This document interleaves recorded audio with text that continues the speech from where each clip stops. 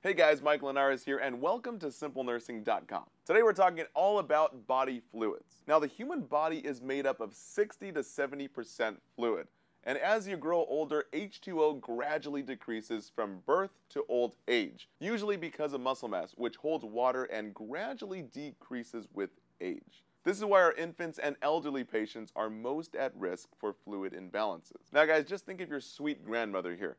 Our elderly populations are most at risk for fluid imbalances like fluid volume overload. Now, due to heart failure or broken kidneys, something called renal failure, or on the other side of the coin, dehydration from not drinking enough water, or usually because they're not thirsty or forget. Now, what are the top 3 factors that mostly influence fluids? Number 1, we have muscle, number 2 is body fat, and 3 is gender. So starting with muscle, muscle holds on to water. Guys, please write that down. That's a huge test tip. But also skin and blood contain the highest amounts of water in the body. So technically, obese patients have less fluid than those who are thin because fat cells repel water, kind of like how oil floats on the top of water. Now, I used to be a personal trainer for a long time, about 8 years, and I always used to think obese people had more water retention because I thought that's what made them bloated.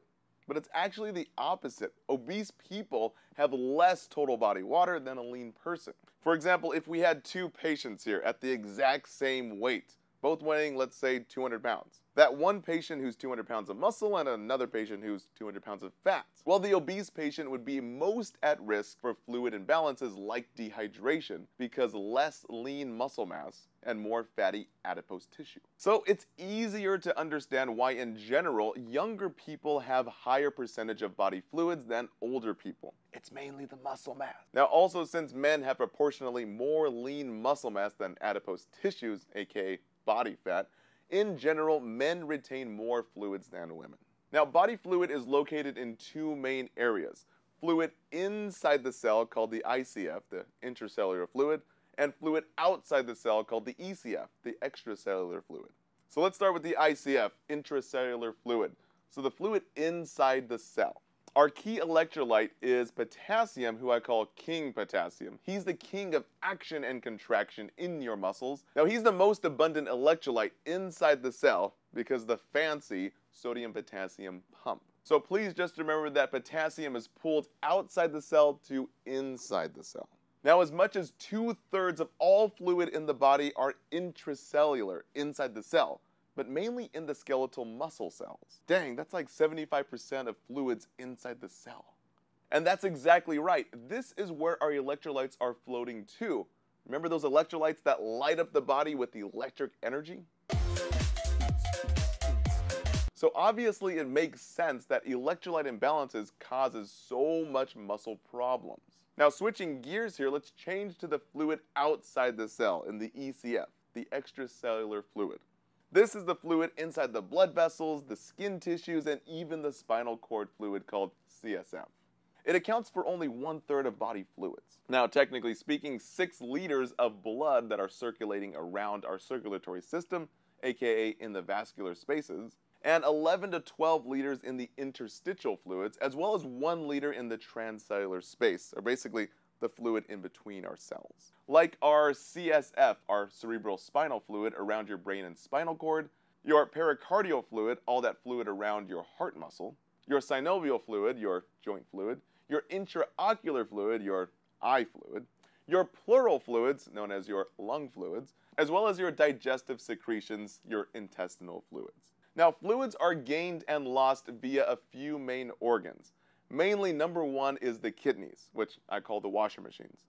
Number 2 is the skin, then we have the lungs, and then lastly is our Mr. G.I. Joe himself, the GI tract. Now, starting with your kidneys, the washer machines of the blood also serve as the doors to your body that let fluid out of the body and into the body. Now, normal daily urine output is 1 to 2 liters in a normal, healthy adult. Now, technically speaking, 1 ml of urine per kilogram of body weight per hour for all age groups. Now that's just really fancy words for about 240 mLs of urine in 3 hours. Basically 8 ounces or 1 cup of urine in 3 hours. Now the minimum amount of urine per day that is needed to excrete toxins and waste is between 400 to 600 mLs. So guys, if your patient is not having urine output for at least 240 mLs in 3 hours, or 480 mLs in 6 hours, or basically a half a liter halfway through your nursing shift, well guys, there's a huge problem. Your patient should be excreting almost about a liter through a 12-hour shift.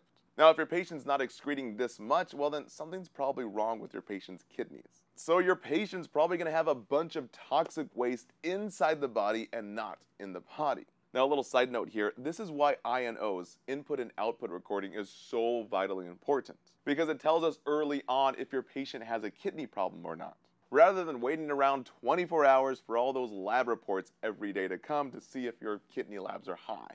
Technically speaking, we can look at the BUN and creatinine levels to see if the kidneys are actually involved. But a quick side note to the side note, if both BUN and creatinine are high, it's usually an indication of renal failure problems. But guys, if only BUN is high, it's usually a dehydration problems, because I call this the burn bun syndrome. Kind of like if you went out sun tanning too long and got your buns burned. So if you have high bun, it basically means your patient is dry. Next, we have the less important GI tract. 100 to 200 mLs daily is normal, even though approximately 8 liters of fluid is circulating around in there. Now, a real important test tip here, so write this down. Diarrhea and fistulas cause large fluid losses. Alright guys, next is our fluid loss through skin, also called sensible losses or sensible perspirations. This refers to visible water and electrolyte losses through skin, known as sweating, or even diaphoresing, profuse sweating. The chief solutes in sweat is sodium, chloride, and potassium. Now, this particular loss increases during conditions like fever, heat stroke, or even hot patients during like thyroid crisis. Due to an increase in metabolism, you usually get really hot and sweaty. Alright, now a little side note. For every degree that increases in body temperature, insensible water losses increase about 10%. So an increase in like 8 degrees increases 80% of insensible losses. Now lastly, burns, which a lot of students forget about, but burn patients are the most at risk for fluid volume deficits because they lost a ton of water from the blister formation on their burned skin. Now finally, the lungs also causes insensible losses, usually at a rate of approximately 300 mLs per day. Now the loss only becomes very serious at an increased respiratory rate or even in dry climates. So monitor your patient with respiratory alkalosis, a big key word there. These patients usually have hyperventilation called Kussmaul respirations. That's a huge keyword that loves to show up on tests. Yeah, basically you end up panting like a dog and blowing off all that CO2, that carbon dioxide, I call carbon diacid. So panting like a dog, I call it respiratory